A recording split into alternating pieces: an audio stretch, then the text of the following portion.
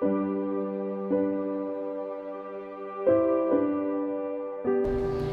Sean, a lot of juniors want to know, what should their mindset be going into the first tee?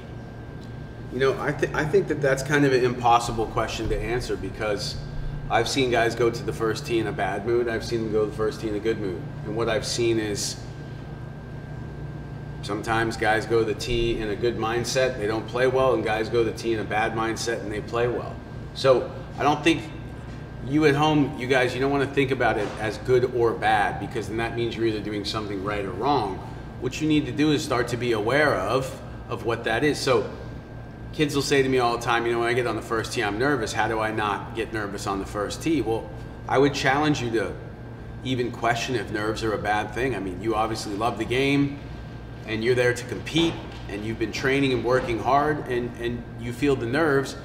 You know, I think that's just more excitement. I think what you need to do is become aware of what happens when you feel the nerves. So, you know, books like Carolyn Dweck's Growth Mindset, all those types of books are great, but that growth mindset's like an overall philosophy that you have in your life. It's not like you go to the first tee and have a different mindset. I mean, the fact of the matter is you're fortunate enough to grow up playing golf and you're on the first tee of a AJGA golf tournament. I mean, the mindset should be just gratitude.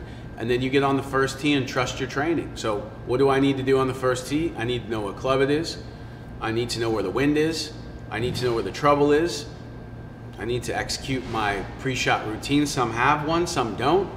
I need to execute it, accept it, and move on. So I think the only mindset is just process and process and process. And over the next 4.5 hours, doing that over and over and over until you run out of holes.